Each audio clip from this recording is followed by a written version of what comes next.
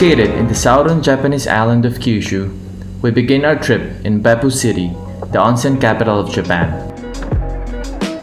We rented a compact Suzuki K-car and headed to the Floral Village in Yufuin. It took us around 40 minutes for this trip, and as expected, the scenery in the windshield is amazing.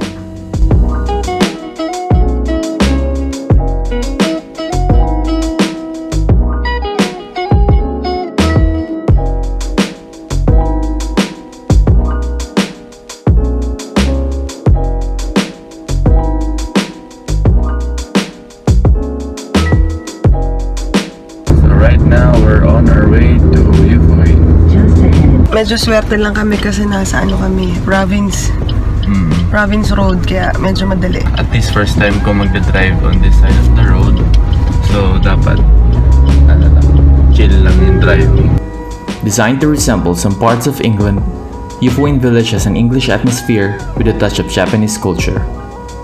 With Mount Yufu as the perfect backdrop and some animated themed boutiques, this place is truly magical.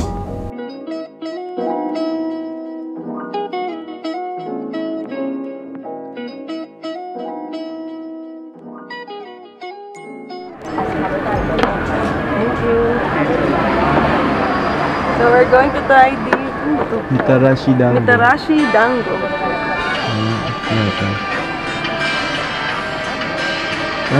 Parang kakanin. Alam mo yung Mal?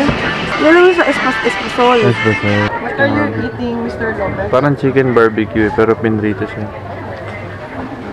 Flip. Just a few minutes walk from the village, you'll be able to access the amazing Kinrin Lake. Kinrin means golden scales, and it's named so by the Confucian scholar Kusomori after seeing some fish glitter in the light of the sun.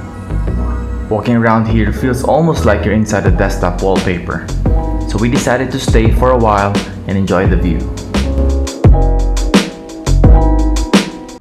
Ano kaya ba? Ang lamig, sobra. Actually, okay lang yung lamig kaso mahangin. Pero yung view maganda. Dito kami kumakain by the lake. We continue our journey to Kumamoto by taking another 40-minute drive in the scenic Yamanami Highway.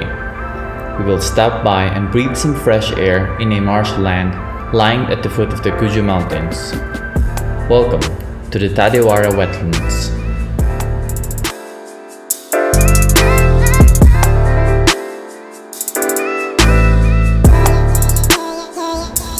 Seem to be in constant motion as the endless waves of tall Suzuki grasses are blowing in the wind and shimmering in the morning light.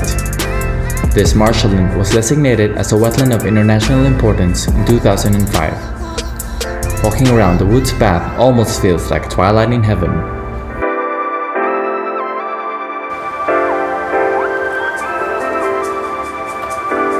Alam mo yung parang nananaginip ka tapos mamatay ka na. Yun yung itsura ng lugar. Naalala ko yun sa Gladiator ba yun? Yung namatay na siya. Yun yung lugar eh. Damn.